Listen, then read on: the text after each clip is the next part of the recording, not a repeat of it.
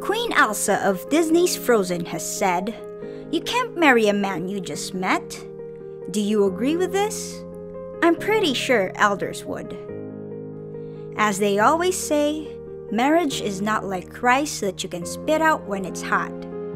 But what if fate tells people that they should end up together? Well, that's for us to discuss in Nick Joaquin's Mayday Eve.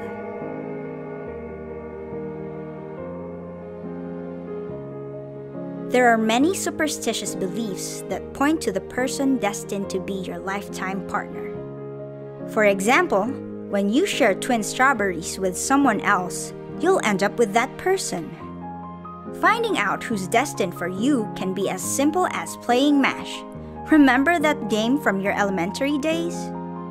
Well, in the literary classic Mayday Eve, there is a ritual done to find out who you're going to marry. First, stand in front of a mirror in a dark room.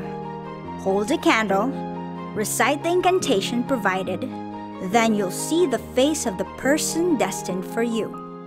But be wary, because if things go wrong, you'll see the face of a devil or a witch.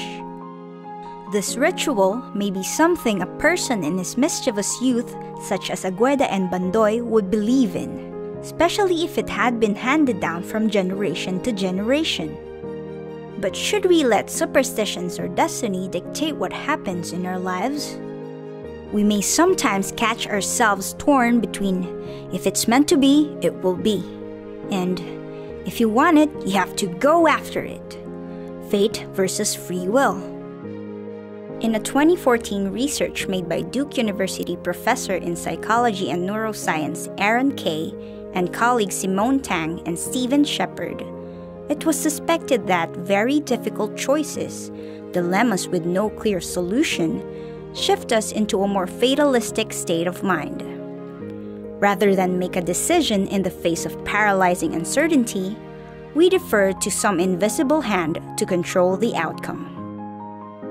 With that, people relying on fate often just let something drive their lives without realizing that it actually undermines their personal responsibility to work and decide for themselves.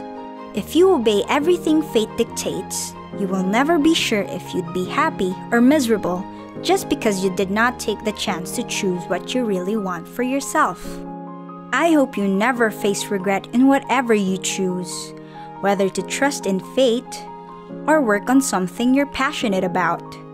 Having regrets feels like being tied to something that hinders you from enjoying your life, because there are many things that you cannot take back, such as hurtful words uttered, opportunities passed up, or lost time.